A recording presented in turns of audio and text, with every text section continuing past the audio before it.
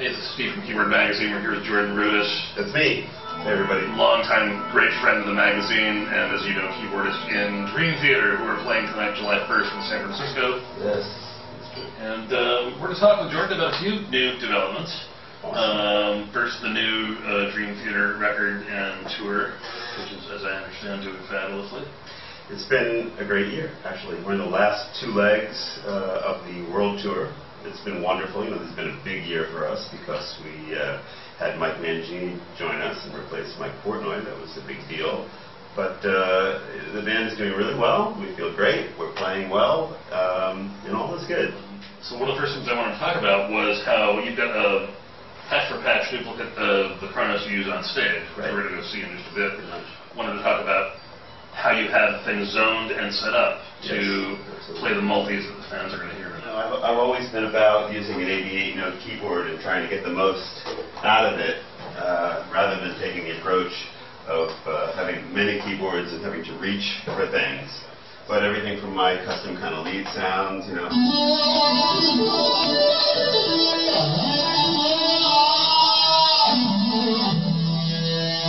Actually, what's funny is I'm a big like pitch wheel guy, turn kind of like joystick guy, in that I like the joystick because I can bend the note, and while the note is bent, I can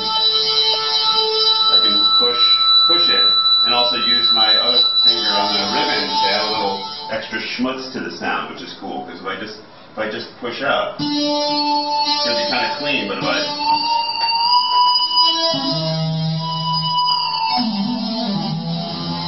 What is the controller you've had on the rhythm? I'm setting much in wave shaping. Okay, yeah. You know, one of the big things about Dream Theater, especially on the new album, is the intensive kind of layering that's going on. We have a lot of really big themes, and like we have, this is one of the sections.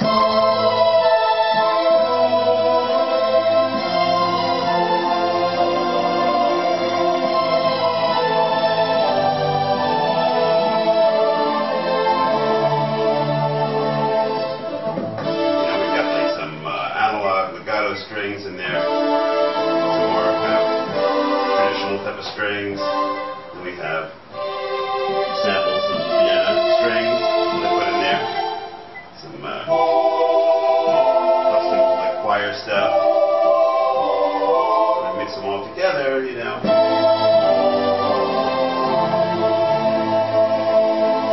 Patches can get pretty big, and also I use this time in Dream Theater, I'll have things like variation on the factory patch of for the Kronos. Actually, it's pretty cool because it's got some nice stereo motion. Snack it. So those flat effects that only have to do that part.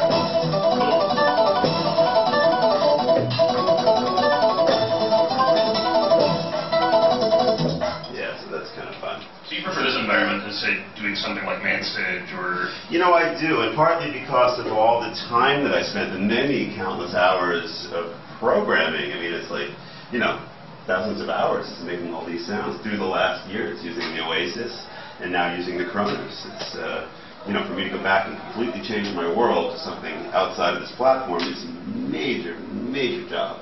So when I found out that the Kronos was going to be, you know, Chord's next big thing, I was like, I definitely want to use that. That's great. It's great for me. This is a big sound.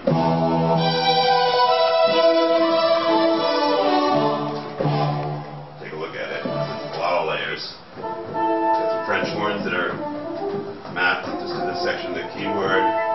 And trombones. The Dream Theater choirs. Stuff. Other strings. Now you put it all together and you get.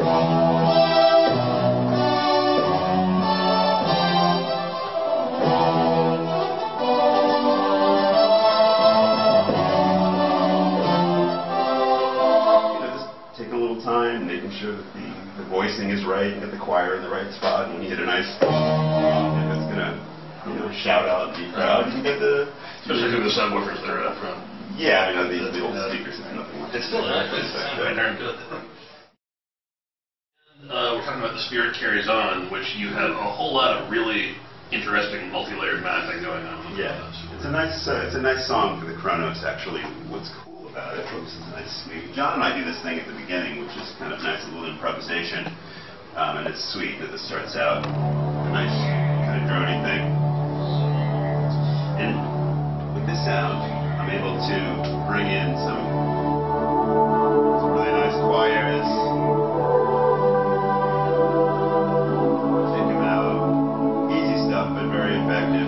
What's great about the Kronos is you can switch patches and none of the effects get disturbed, so as soon as I'm ready to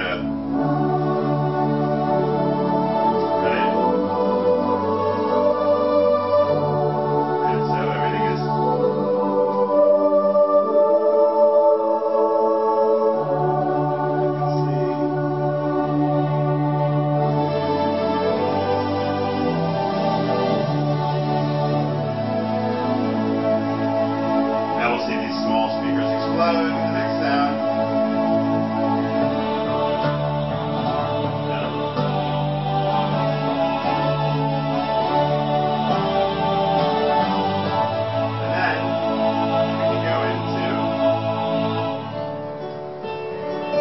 begins, and there's some nice slider activity where I can bring in really nice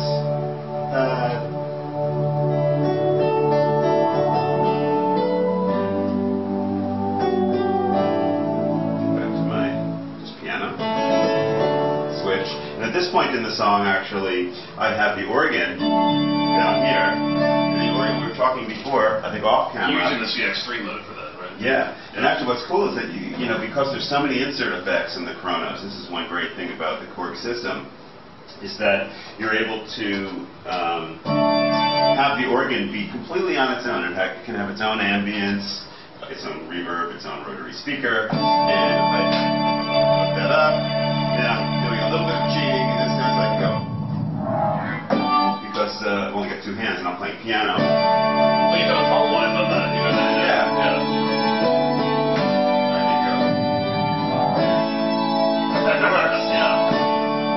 That is not like a stock sample. I took that organ sound, I did it, and then I resampled it, and I said, you know what? That's what I need the sound to be. Yeah, so this is great. I mean, I remember playing this song in the old days where I would have to switch from one patch to another, and there would be a cutoff. So I can literally like hold this switch, do the palm wipe, and then I'm on the next sound, and then I'm on the next sound.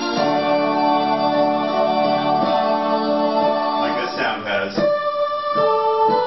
voices here, and down here is my organ and my quick palm wipe, my lengthy one. And then I start getting towards the end where the whole thing picks up even more, and then I start adding towards bass pedals in either my pinky or my thumb. So if I play a chord, well, I'll play the section. I've got my usual kind of piano and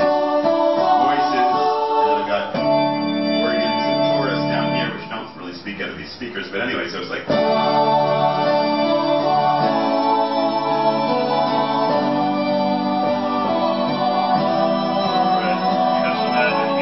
what's cool is that I've got like there's the chorus. So if I play this chord, it's down there, then I can go. Because obviously I don't want the chorus to be on every note that I'm playing. So I'm doing some interesting mapping and interesting hand positions to make crazy things happen. And at the very end of the song, for the final beat, after we then I switch, and I'm like, then I use the slider, and I can map the slider to like as many of the sounds as I want. So really, all that's left is this piano. You would think. However, all the pads, the organ and the voices and the strings, everything is gone, and then I've got my little sample, and I can my little gospel game.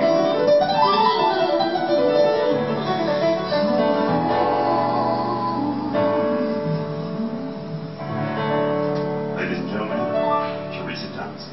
It's really performance instrument. What's great for me and for anybody is that Korg's whole concept is you put like all this, musical thought in one place. It's all very cohesive, so it can really work. Instead of the other approach, which is cool in a different way, which is to use a lot of software and to make happen with a lot of different tools and kind of bring those into one area. But I like the whole idea of having an instrument that's designed to be cohesive, and having it all there, and I can do basically what I need to do. I can have my my analog sounds and my samples all survive together, and everybody's happy. Here we are, the Dream Theater keyboard rig. The dream team. Yeah. We're not actually in a villain's lair from the vintage Batman TV series. The next level in keyboard stand making. This is the cleanest that my keyboard system has ever been, which is really cool. Partly Gianluca, my tech, is to credit because he thought of the idea of having all the pedals as part of the swiveling system, which saves us an enormous hassle. Before I had like 9 pedals, and I would be dancing around doing all kinds of tricks. So now what happens is I'm able to move the entire thing around, and there's no messy chords. It's all very slick, and it works really well. Matter of fact, one of the tricks is that I can be waving to the audience and kind of moving it around as well, and not really putting much energy, behind pushing it. And that's because, I've spent some time just kind of figure out how to use the pedals to get it going also. For many years, I had a very faithful stand builder named Patrick Slatz out of Holland. And for this particular project, we wanted to try something a little bit different. So we found a guy who is near me. His name is Rick. And his last name I'm spacing out on. Nelson. Rick Nelson. Yeah. Actually, the first thing that I wanted was kind of like a 9-inch nail type of thing that would rock. Right. And I went to Gianluca and I went to Rick. I said, I'm imagining this thing, it could rock, and then we could lock it down. It's step by step, it kind of evolved into this. Now, what I'm really curious about is if this swivels. Yes. You obviously notice you're using a lot of separate outputs on the Kronos over here. Take a look, turn this around. Yeah. We're using just about all of the audio outputs. Yes, we are. If this swivels, and obviously you have a cable trunk going down through it. Right. You are putting some torque on those and some twist on those cables. Right. So how do you avoid problems? Exactly. With that? Please come into the shot and you can explain that. That'd be good. Ladies and gentlemen, fabulous Gianluca Trombetta.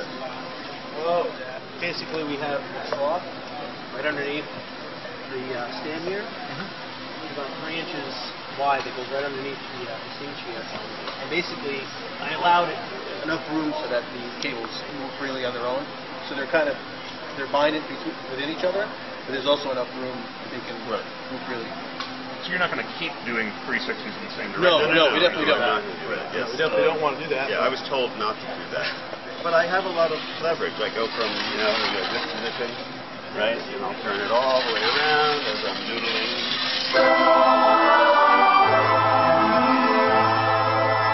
So you've got like 270 degrees or better. Yeah, and I'm sure I could go more, but I'm not pushing it. And actually what's cool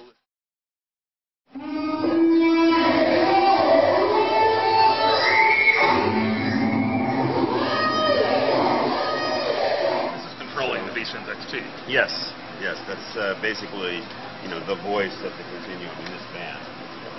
Nowadays, Lippold, the maker of the continuum, may have some very nice sounds built in, some very cool, esoteric, organic sounds. But, this is rock and roll.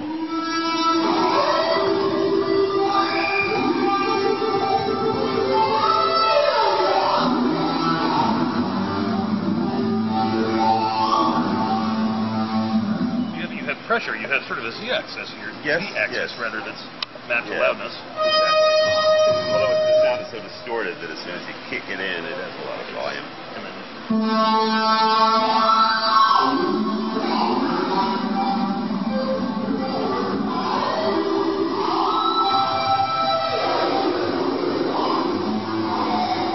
What are you using the iPad for? What am I using the iPad for? Yeah, I use the iPad for a combination of my own apps, MorphWiz and SampleWiz. At the beginning of On the Backs of Angels, you hear on the record, there's this nice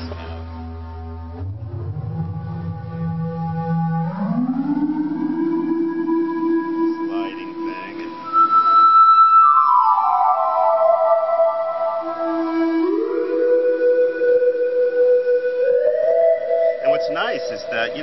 Kronos is so powerful, but really just on this little device we can do things that we can't do on any of the keyboard technology, like be able to really accurately slide from one note smoothly and then have it be completely in tune. There's these little magical musical tricks that this can do. I can have it on lock pitch and you can hear it stepping, or you can have it off lock and you can start on a note, have it be completely in tune and slide to another note and then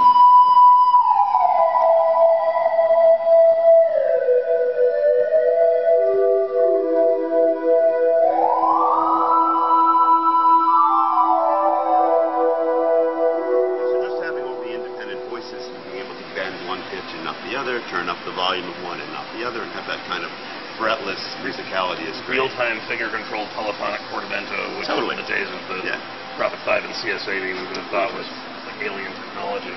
And then the other thing I run on here now is sample whiz, and I've got some nice sounds that we play. And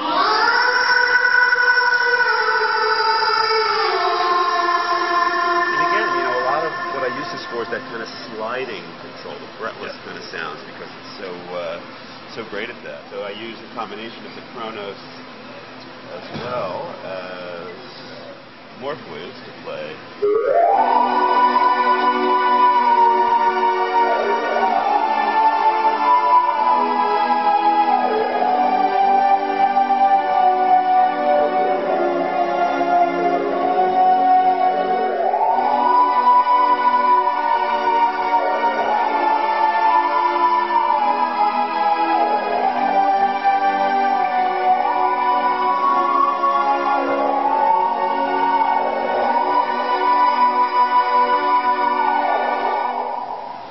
Instead of another iPad, you are still using a freehand Music Pad Pro. Yes, I love this thing. It has been solid as a rock. Yeah, knock on metal. That's what a heavy metal musician does. It's been great because it's very, very, tough, and it does the job all the time, and it just functions the way you want it to. I have a little pedal down here that I can flip the page. So as I'm doing my thing, reading it, changing patches with this pedal, I can flip the page with this pedal, and hopefully I won't hit that pedal when I want to hit this pedal, and keep everything kind of, The music is in PDF format too, right? It's its own format. This is not doing PDF. This is doing a freehand format, which is not, ideal, but it's, it works. Yeah, I can definitely cause some damage with this thing, and the fans all like it. It's fun to walk to the front and have a moment with. This is kind of a custom thing. Charles, has been doing this basically out of his shop, and puts a lot of love and care into these things. We spent a long time, especially with this one, making sure that it looked exactly like what we wanted. And it comes complete with the Dream Theater symbol on it. It's got a subtle. Again, to make the sonic magic happen, I'm using some Roland V-Synth technology. I was working on a bank of patches for Roland back some years ago, and I just stumbled upon this cool, effect of using their feedback oscillator and running it through a couple of different distortions. Roland has great effects and great distortions.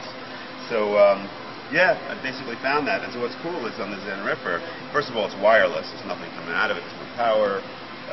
So the wireless MIDI is all built in. Yeah, it's wireless MIDI. It's on batteries, and I can just float around the stage. If I use the mod wheel, I can start getting all this really, really cool feedback, which was my design. So like.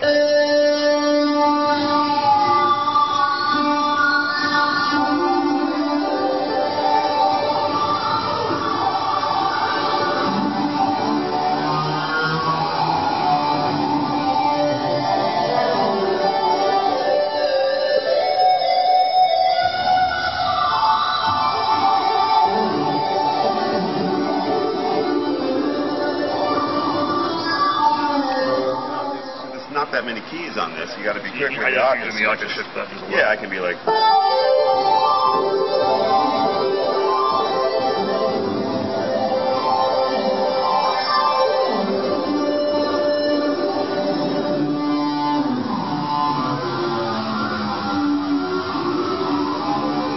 There's a bit of the unknown with this, but I like that. If you move it, you don't quite know.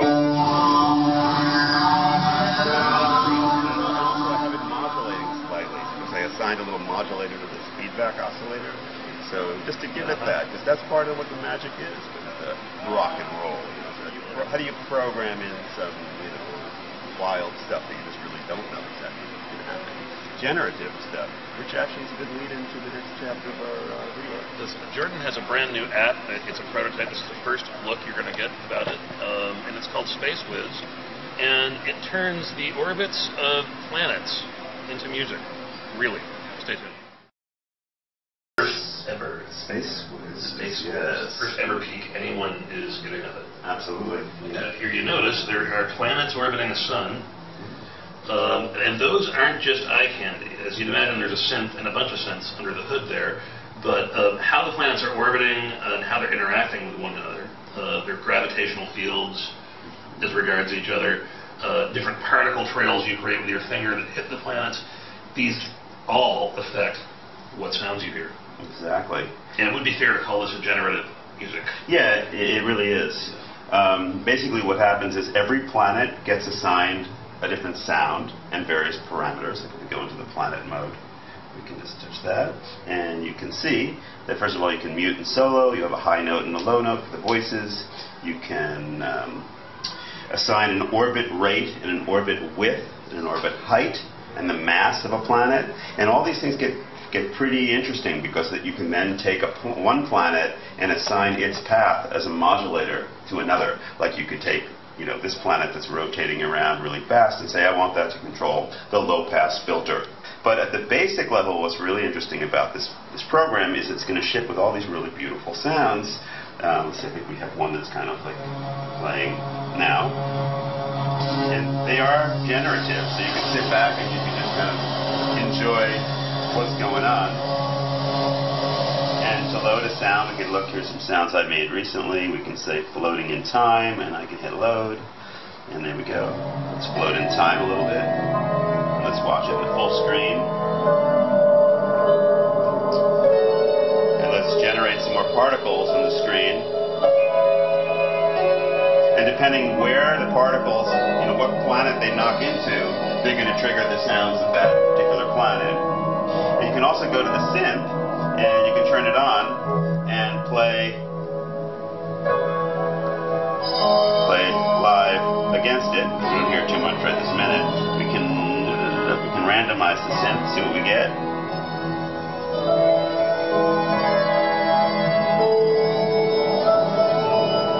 You can also play on the screen of the main.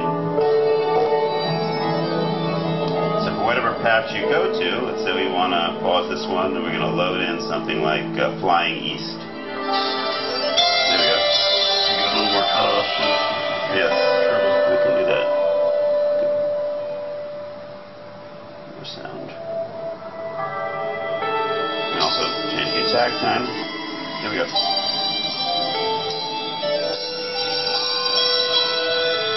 And you can play on this little keyboard here, but you can also play in the main area.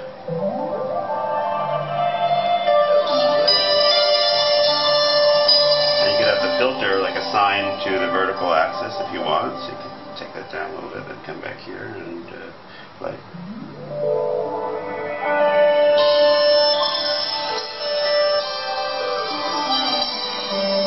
can go in, you can take the view and you can make it basically whatever you want. You get really close up to the sun. Back out. You can take, let's say, planet 1, which is this kind of sun planet, and say, you know what, we want that to be a lot bigger. So we go in and, whoa, you make the whole thing big, and we start influencing particles. So at this point, we're influencing particles, and we're playing in real time with the live synth over the generative stuff that's going on. Go to master. What happens is there's a satellite that you can move around. It's right here. And you can angle the satellite as well. Close this a little bit. So you can go into this. Take the satellite, move it here. Well, that's the thing that looks like a shooting. Yes, exactly. Yeah. And we can determine the angle of the satellite with this little controller here. You can see it actually moving all around. Right, so you can have it shoot wherever you want, and it'll say, let's make this go. And you can adjust the power of it too. So if you turn up the power, you can see that it's really spitting out these particles, right? And you can adjust the rate, so you could have it Now, when a particle hits a planet, do you get a note, or do you get just an alteration in the trajectory of that planet? Just having this one's about to hit. And everything depends also on things like your quantization value. And it will play a note if in the mode I'm in right now, it's beat sync. So if a particle hits a planet and that beat lines up, you'll hear it. Right. So, and you also have the bounce off planets. So if I wanted to go into planet mode and select that planet, I could say, right now there's a lot of bounce on that planet, but if I take this bounce control down, you'll get less. So here we're knocking into it now, and you can see what kind of bounce we got from that planet. So what's really cool is we can take this whole thing and go into tonality. We can say, you know what, let's hear the whole thing in like E major pentatonic. So, yes, and it takes the whole, anything you're hearing, and it shifts the entire mode of the thing. So, and you can randomize everything, which gets very interesting. If you go to the preset menu, you can say, I want a random tonal patch, which will change every planet, right, and all the parameters, or I want a random rhythmic patch, which basically we've got an algorithm which goes in and kind of selects more rhythmic sounds than tonal, depending on what you choose. So let's say we want a random rhythmic patch.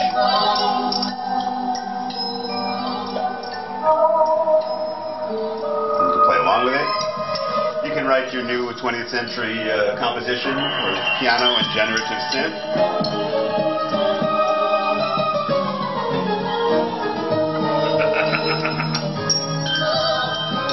My guy, Tobias Miller, who I'm doing this with, just told me when I sent him these patches, he said, you know what, I called up one of your patches, hit load, and then he just started to do some of his programming work, working on new features as he was just listening to this and enjoying it, because really it's changing all the time.